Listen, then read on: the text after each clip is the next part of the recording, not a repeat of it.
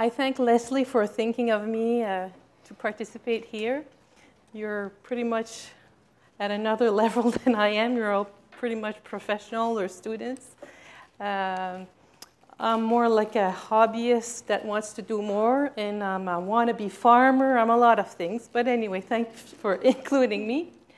So I've been growing flax since 2005. Very small surface, maybe 3,000 square feet. And I hand processed from seed to fabric. And actually, I brought my lucky first fabric, beginner's luck fabric. So I grew this cloth, and I spun it and wove it and everything. So it takes forever. It takes forever. So I would like to have a greater surface. But, you know, I have piles and piles of stem in my garage, and my husband is starting to wonder, you know. So very quickly, you feel like you're dreaming of getting some sort of machine to help you along, you know, because it's starting to accumulate, and you want this and not a pile of stems. So I did a bit of research of what kind of machinery that could be available. And what I found out is that it costs millions and millions of dollars, and it's basically the most reputed manufacturer of machines are all European, mainly in Belgium. So I'll give you more details. That's a field of flax in French Flanders, little blue flowers. How do I advance this? There you go. So for the harvesting part, what's available is huge machines made, of course, for a global market. And it's all to accommodate the process of retting. The retting is actually flax once it has to be pulled. And then that machine, the puller at the left top, will lay the stem on the ground. And it's put there to rot to a point where the fibers will detach from the wooden part of the stems. So once it's ready, you have to turn it so the retting is even. And then you have to pick it as soon as it's retted enough, because if you ret it too much, you lose everything. It's rotted till there's nothing there, right? So you really have to have some sort of expertise to know how to pick it. So basically, this is the kind of machines that are available. There's a puller and then a machine to turn it. And then you need some kind of lifting device when you want to make the balers. And the balers are really specific because the twine has to go through and through all the layers when you roll it in. So all these machines are specific to flax. You can't use it for anything else. So, I mean, think about it, you know. There's other method of retting. You can do it in ponds or hot water tanks or rivers, or now there's a lot of research on retting with enzyme. Actually, the National Research Council is doing a lot of research on that. But none of these methods are proven to be either environmentally or economically sound. So you have to revert to the field retting with all the machines there. And this is what the round bales. It comes to the building where it's further processed. And you need this kind of a machine. It's called a scutching line. And this is to produce a long fiber flax. And that costs millions, too. There's fluted rollers there that breaks the stems. And then it goes through belts.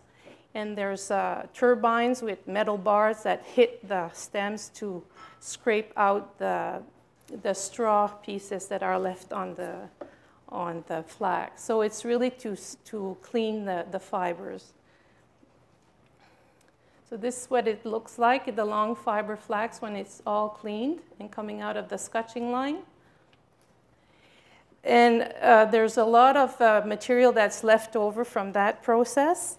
And it's not to put in the garbage. You can do more with it. There's a lot of byproduct that can come out of it if you're ready to invest even more. So you got to separate these short fiber from the pieces of straw.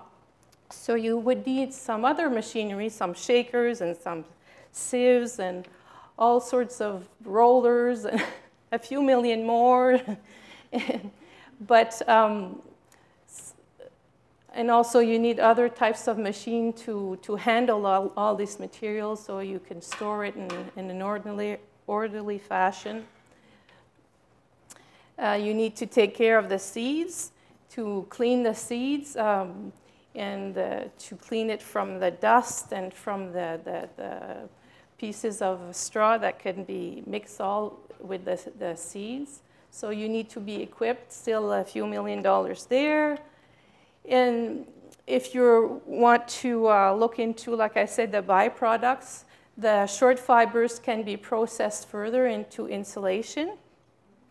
So if you want to go into that either with a partner or yourself, you really need to invest probably in a needle punch machine of some sort. The seeds can be used for linseed oil. So if you have a partner or want to do that yourself, a few million there again. And the pieces of straw can be used, for example, for animal litter.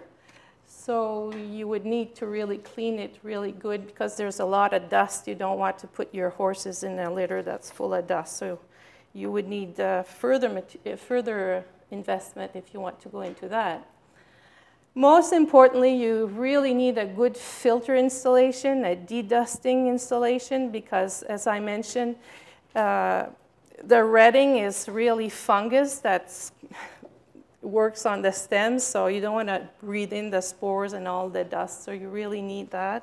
So, and I was told that those kind of installation cost as much as the whole scutching line. So if you pay $2 million for the scutching line and another $2 million for dedusting. And after that, you know, you get the long, nice fibers. You need to hackle them. So this is hackling. We tried to buy some pins, 200 pins, but nobody wants to sell us 200 pins. They want us to buy that for $2 million. I don't know. It's really hard to get pins. I don't know why, but anyway. And then, well, you have to have really specific machine for the drafting. Because the wool drafting frames don't really work for a long line. The fiber's too long and it will break your wool machine.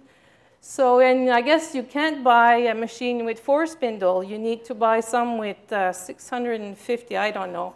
And I asked somebody that deals in used machine, do you have a smaller? Well, just use 4 out of those. Yeah, but I have to buy the 600 to buy 4, to use 4. I mean, that's the kind of answer you get. So, and then you have to, if you want to pursue the sew-to-sew, you have to spin. And long line flax is wet spin, so you can't use any sort of other spinning outfit.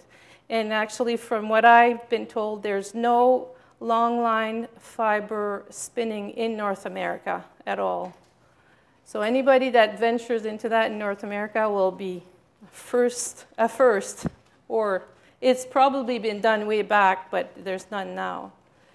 And then you have to deal with the short fiber that you got from the hackling. It's not worthless. You can spin another type of yarn, that's tow yarn. So you need to rehackle it and redraft it, and that's dry spun, and it's a specific machine. And then after all that investment, well, the rest, you know, the designing, the weaving, the sewing, the marketing, you have to make enough money to pay for a $20 million investment. And I only plant 3,000 square feet, so what's a girl to do? Anyway, so you can look at machines that were available in the early 1900s. You have those kind of roller breakers that you can crank. You could probably motorize it. And this is a Flemish scutching wheel. You could probably motorize it and make it more secure. They actually pedal that like this. And they hold the flax like, I don't know how they do it anyway. But you could probably motorize it, but basically, my conclusion in all this report is that probably I would need to work with a machine shop and become an inventor, or work together with others that want to work in small units, and perhaps make a big order of several small units and bang on the door of these big Belgium manufacturers and say, hey, we can't order the 15 million version, but we have 10 orders for this kind of machine. Can you do it for us? So that's my presentation.